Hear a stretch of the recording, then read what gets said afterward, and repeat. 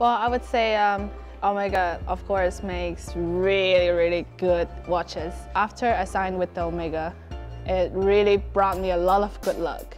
So before I signed with Omega, I only won 2 tournaments career-wide, and after that, actually, I won 15 tournaments worldwide, including a major, and another 5 victories on LPGA, and a few more on Japanese Tour, European Tour, and of course this year I got a bronze medal at the Olympic Games.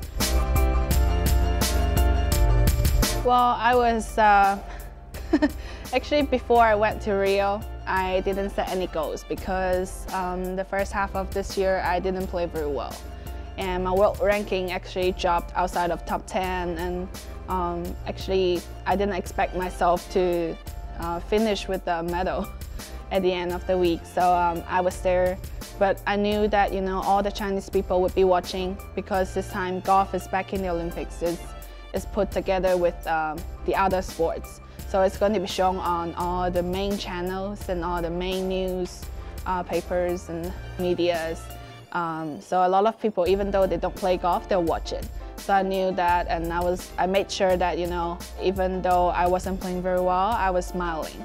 Made sure that I looked nice on TV, and actually because of that, I think actually I was really relaxed, and actually I brought out my A game again.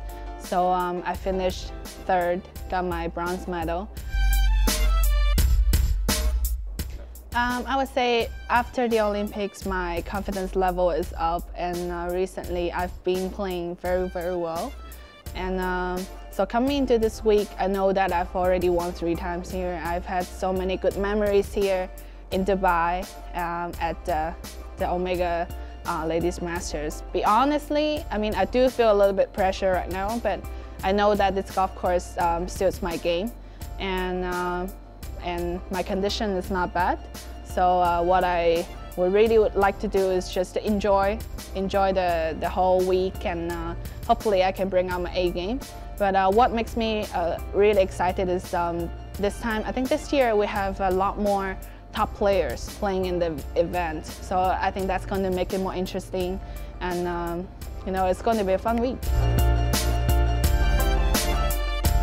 Make sure that I have a lot of time to rest, and also I eat well, sleep well, and when I'm in the hotel, I always will watch some maybe funny TV shows that will make me laugh.